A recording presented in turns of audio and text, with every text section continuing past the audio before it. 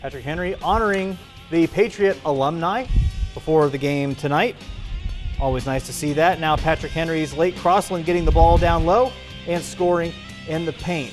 Now Patrick Henry's Case Jackson driving into traffic, knocks down the layup there. Now action from Liberty Center as Trent Murdoch.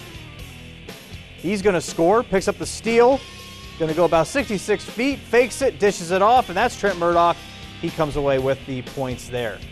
Now some more action, another steal. Good hustle play. This one ending up in the hands of Murdoch. And Murdoch, nice fake, getting it up and in. More defense, Carter Purdue stealing the ball and getting blocked. Didn't call it. Maybe they should, maybe they shouldn't. You can be the judge on that one. Liberty Center Trent Murdoch scores. Pass inside behind the defense, getting the and one after good ball movement. Liberty Center coming away with the 55-41 win over Patrick Henry tonight.